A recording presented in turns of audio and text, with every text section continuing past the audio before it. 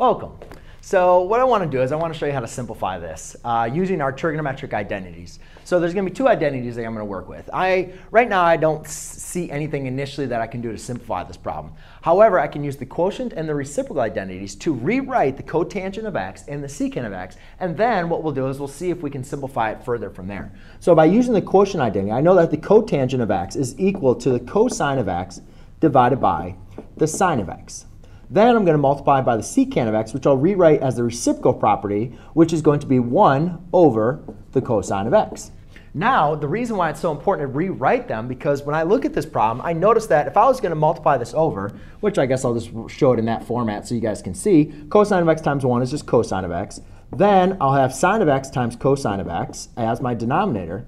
And what you notice is now, since I have a cosine of x in the numerator and the denominator, these are now going to divide out into 1.